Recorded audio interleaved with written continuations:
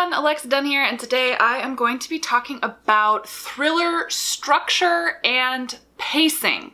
In particular, I'm going to break it down by Kindle percentages or any e-reader percentage to tell you at what points in your manuscript, approximately, you should be hitting your major plot twists.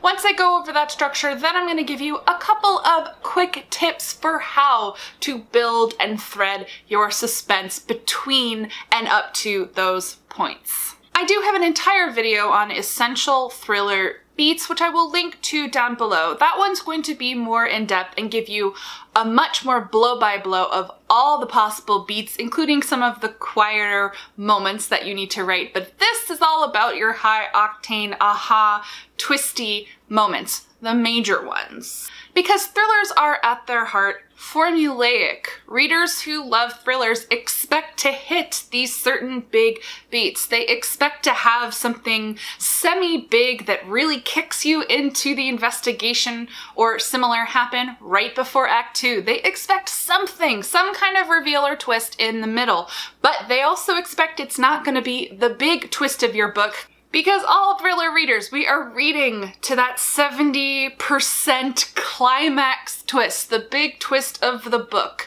And if you're not hitting these points, it can make for a frustrating reading experience for a thriller reader. And you might not have so much a thriller, but it could be more of a slow burn suspense if you're not exactly hitting these beats. That said, these beats still work even if it is a slower burn suspense. These beats will still work if you're not writing a thriller. These are actually just good places to follow for building suspense in any kind of story, whether it's fantasy or a romance or a sci-fi or historical or what have you. Just kind of the flavor and nature of these kind of big moments will change depending on your genre, and I'm just focusing on thrillers specifically, which by their nature do need to be more fast-paced and do need to be more high-octane and exciting. So these main big twists should fall at approximately 30%, 50%, and 70%. Literally, you can throw a book on your Kindle or your e-reader of choice and turn on the thing at the bottom of the screen where you can see what percentage of the book you are at. I encourage you to do this as you are reading other books. Pay attention to when the big moments happen, because if you read enough thrillers, specifically well-written, good thrillers, you will notice, ooh, this thing just happened. I bet I'm at 30%, and you look and you are, or this feels like 50%, even if you weren't paying attention to where you were. You should be able to look at the bottom corner of the screen and it should approximately hit this. Obviously it can be 72% or 48%, but it needs to be pretty close to 30, 50, 70. With an asterisk, I have something to say about the 80 and 90% as well. Now, these percentages line up more or less in a 3-act structure to existing beats. So your 30% is going to approximately be your break into 2. Your 50% is going to be approximately your midpoint turn, because it's the middle of the book. And your 70% is often going to be the break into 3, and that kind of 80 to 90% exception I mentioned, that is sometimes your literal climax. It is going to depend on the structure of your thriller. In some thrillers, the big twist is 70%, but in some, the 70 is more like a break into 3, and then your climax is at the 80%, and so the break into 3, 70% twist is more of it propels you to the actual twist in the climax. I'm going to talk more about it, but there's a tiny bit of wiggle room there. But if something big, the big shoe dropping in your thriller doesn't happen between 70 and say 85%, maximum 90, but that's really pushing it because it usually implies that you're rushing your ending, you have a problem. Okay, so I'm gonna dive into each one, starting with the 30% mark twist. Now, you might be thinking, why hasn't she brought up the inciting incident? The inciting incident is very, very important, but the inciting incident is going to be different in different types of books and in different types of thrillers. In some thrillers, indeed, your inciting incident is actually going to be your first so-called twist. That's gonna happen between like 10% and 15 to max 20%, because an inciting incident is the thing that kicks off the action of the book. But in some thrillers, the inciting incident, it's a slower burn book. The inciting incident is a thing that marks change, but it's not actually the thing that pushes the reader into Act 2, the twist that pushes the reader into Act 2. So the inciting incident and that Act 2 twist are separate things that do work together. But because the inciting incident twist varies in structure, the one that really matters is 30%. You can get away with a slower burn beginning to your thriller as long as you smack them in the face with a really good break into 2 at approximately 30%. It is a twist, moment, or revelation that changes the status quo and propels the investigator character, the main character, forward into your thriller suspense plot. It is that moment that often presents the so-called crucible. It is the thing that ties the character to the whole plot, to the story. It's the point of no return twist, the first major revelation where the reader and often the character goes, oh shit. This is where your book should really become a page turner, because think about it, the 30% to the 50%, there's not a lot in there. You're doing your promise of the premise, you're doing your fun and games, you're like loading in some really good juicy thriller stuff in your Act 2, and this is where your book is going to become a page turner. Very often that oh shit 30% thing, it can be a secret that the victim had that changes the texture of the whole kind of plot thrust or the investigation. If you have a ticking clock mechanism of any time, this is going to be kind of the first turning of the screw in that ticking clock mechanism. So say your ticking clock mechanism, you're going to employ, say, a blackmail plot. If you don't do X by Y, I reveal your secrets. This 30% oh shit would usually be, ooh, the main character didn't take it seriously and they reveal the first secret. Or let's say it's the kind of ticking clock where the killer's gonna start killing people. That 30% oh shit is the first victim dies. So yeah, think of it as the first oh shit moment. That's what we're gonna go for this one. Now next is the 50% twist or the midpoint turn. So this is, I mean, they all should be oh shit moments, to be perfectly frank, but this is the one that should be a total reversal or game changer on top of the first one.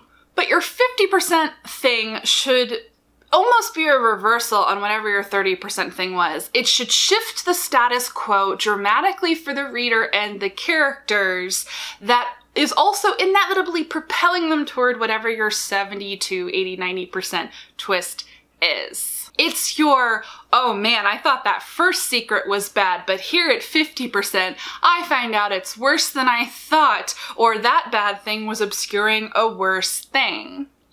If it's that ticking clock thing, they are now taking it very, very seriously. They are paying attention to the blackmail, or victims are falling. The 50% twist could be the killer isn't who we thought they were. The next victim is the person who we thought did it. Giving you a specific example, say your 30% twist was your victim was having an affair. Well, maybe your 50% twist is, actually, it's not that simple. They were having an affair in order to blackmail the person that they were sleeping with, and actually they were a master blackmailer. It's kind of turning the screws and reversing what you thought you knew.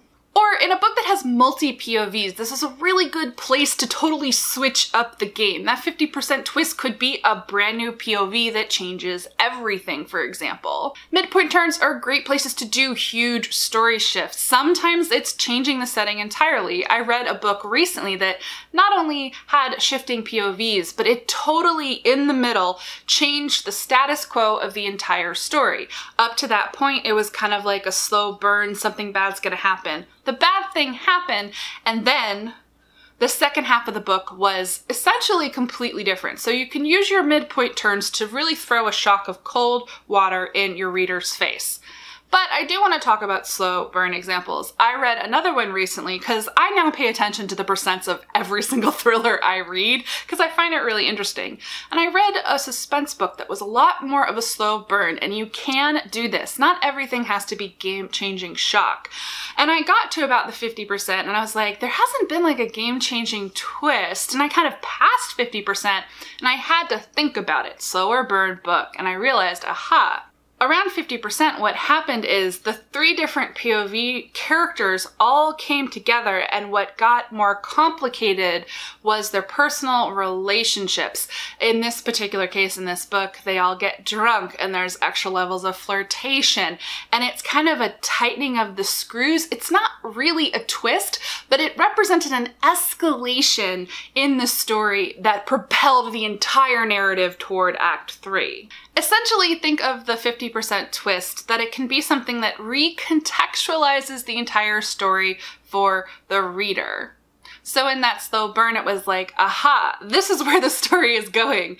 It's gonna get sloppy, messy with romance, and who only knows what that's gonna do to Act 3. Now, the 70% twist, as I mentioned, this is usually gonna be your break into 3. It's gonna be that linchpin moment that inevitably propels the main character forward to the climax. You can make this a game-changing twist for the main character, where they have to completely discount an entire line of investigation and regroup and rethink, and that regrouping and rethinking propels them toward the bad guy, whether the main character knows it or not. That example I used earlier, let's say you're in like a and then there were none situation where the person that everyone assumed was the bad guy is the next victim. It can work as a midpoint turn, but it can also work as a break into 3. I want you to think that really the twists and how you structure them, it's different in every book. The important thing is that you have these beats and moments. And so if you decide to have your killer fake out work as a break into 3 rather than a midpoint turn, you just have to have something else work as your midpoint turn. You can't have a 30% twist and then nothing until 70%. That indicates an Act 2 problem. Essentially, whatever you have happen at 70%, it has to be game-changing enough that it propels the main character to make some kind of choice, and it's usually a bad choice. But this is where I want to talk about your 80%, 90%. As I mentioned, it's going to differ thriller to thriller. In some thrillers, the 70% twist is the reveal of the big solution, but then the 80 to 90%, it's like a wham-2 punch, where it's like, ha, yes, you knew the killer, but the twist at 80 to 90% is the real reason they did it, and it's the motive, which is kind of the other shoe that's dropping. Or, yeah, I gave you a big twist at 70% telling you who the killer is. This happened in a recent book that I read, and I thought, this feels like too soon. How is the rest of this gonna suspend itself? But then it was the escalation of, oh, how is this character going to get out of this situation, and are they going to die? And so the further like kind of tightening at 80, 90% was escalations on the imminent danger to that character. So another thing that a lot of thrillers do is the 70% twist is like a fake out twist to whatever the 80 to 90% climax moment really is. And you can totally do that. The 70% revelation, let's say you do, it was Nancy all along, whoever Nancy is, and like you've made it really convincing that it's Nancy, and she goes after Nancy, and then your 80 to 90% like gut punched twist on the twist is, oh, it was the main character's boyfriend all along, and Nancy was a fake out and he orchestrated the whole thing. So the 70% can be a substantial twist, a very believable twist, and then you can basically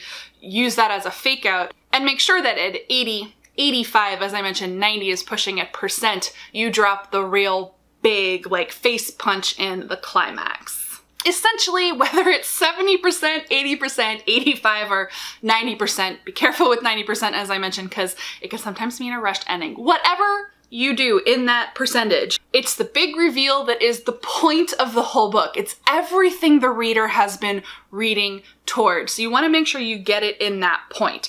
I'm going to talk about the caution of 90%. Every once in a while, we see the mistake of if it hits at 90% and the climax goes to 95%, then it just ends, and that's kind of bad. So percentage-wise, definitely pay attention. The closer you edge to 90 and past 90%, you are more likely to have a problem with your ending. And I just don't want you to forget the ending, because rushing an ending in a thriller, I think, is a huge no-no. It can really, really ruin a thriller. So just be very, very careful. You don't want to hold your big, big thing to the very last minute. exception to this is the final twist in a thriller. You know that thing where on the last page you get like the final twist? You are allowed to do that, but you still have to have that kind of climax moment between 70 and say 85%. That should solve reasonably, let's say 99% of things. It should deliver that satisfaction to the reader. And then you are allowed to do that 1% final twist on the final page. That is an exception. Now this brings me to those tips that I promised you. So as I mentioned, between all this, you, the magician writing the story, and I will tell you, this is the hard part. It's very, very hard. You have to string all of these brilliant suspense threads between these big moments. It shouldn't just be big moments. You can have tons of little big moments between those percentage marks. And so I just wanted to give you some of my top tips for how to do that threading and development work to come up with these big moments and then have all the stuff in between. So my first one I actually have an entire video on, so I am going to link to that down below, and that is coming up with the plot behind the plot. It's essentially working backwards ahead of time with your antagonist, whoever did it, whatever it is. You need to know point for point everything that they've been doing before your story starts and throughout the whole thing behind the scenes. And this is going to help you come up with subtle little moments and misdirections and red herrings and foreshadowing throughout the book. So check out that video for far more details on how to do that, but that's one thing that's definitely going to help you threading between these major points. My second tip is to constantly, and almost to an annoying degree, keep track of your story questions and your characters' questions. Sometimes they're the same thing and sometimes they're different. Essentially, thrillers are a constant asking and answering of questions. It's reader questions, it's story questions, it's character questions. And in any given scene, basically from the inciting incident on, but especially from that 30% twist, that break into two twist on, every single scene and chapter that you write, you should have a running list of questions. It should be, what does my character know? What do they want to know? What do they think they know? What do they need to find out or know or experience or see or question in order to get them to the next scene where I need them to find out X? Beyond the character questions, it's what is really going on here? What is that other character thinking? Who are my red herrings here? The reader. You're keeping track of what does the reader know? What is the reader probably thinking is going on? What do I want them to think? Misdirection is very, very important. And how can I do that? Now, this is very overwhelming. Even telling you all of this, I'm kind of like, I can't believe I do this on books without crying. Actually, you're allowed to cry. It is overwhelming if you take it in whole, but it's all about breaking it down bit by bit. Use this in chunks of your manuscript. It can literally just be scene to scene. What are the questions for this one moment of the story? What is the next beat that comes? And how do I get from A to B? If you take it slowly, one step at a time, always making sure that you have your kind of essential scene, story, and character and reader questions, that's how you're going to successfully accomplish layering in lots of things. Now, this can be in drafting, but honestly, you're allowed to do a ton of this in editing. This includes if you've written a thriller and you're trying to hit these beats and you realize, let's say you realize you're off by a bit with maybe where some of these things are falling.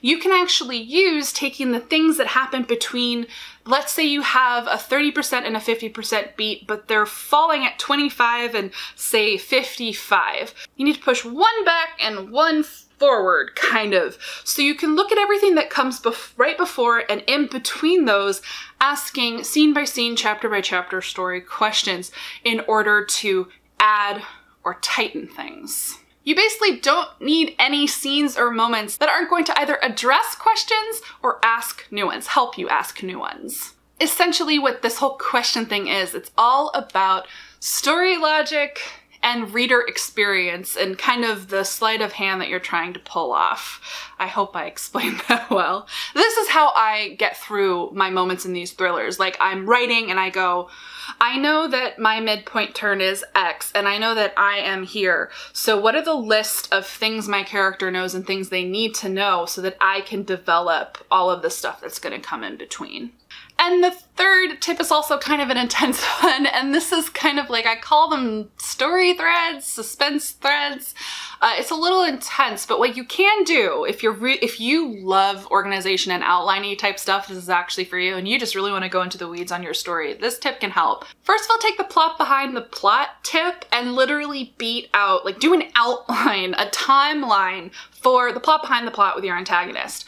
Next, you can do basically a scene by scene or chapter by chapter breakdown of cause and effect. Everything that your character does and what happens. Basically, the questions that are asked, the questions that are answered, the new questions that come out of that. It's like your character speaks to the detective. The detective lets slip a detail here. That leads your character to go talk to a bookshop owner.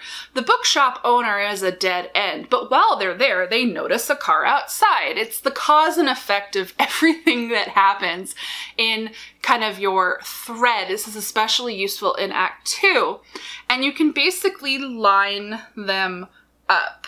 I also highly recommend you do this for your A plot and your B plot. Your A plot is your main thread that diverges with the actual antagonist, the what is actually happening, main thing that the character needs to solve. But you're also going to have a B plot. Now, B plots should slot in and work in tandem with your A plots. These can be romances, these can be side investigations, it can be red herrings, but you should kind of plot them out separately and then line all these things up. You don't have to do all of them, by the way, this is kind of pick and choose, but it's your plot behind the plot. It's your cause and effect thread. It's your A plot versus your B plot, and you should look at them with the kind of major beats, those 30%, 50%, 70 to 85% twists, and see how everything is lining up. You can use this to see where you're overcomplicating things, where you're dragging out your pacing, where things aren't complicated enough. You can find new opportunities for foreshadowing, for red herrings. Because at the end of the day, your thriller isn't just an A plot where some big twists happen. It is this intricate and layered dance, and it can be really, really overwhelming. So I hope this helped. It's an overview of essential pacing and structure for thrillers, but also hopefully some tips that help you with layering things together.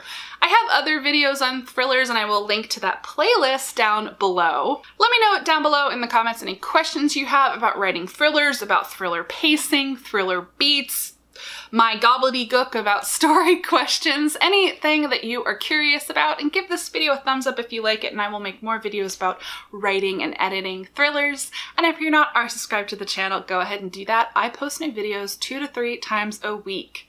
As always, guys, thank you so much for watching, and happy writing.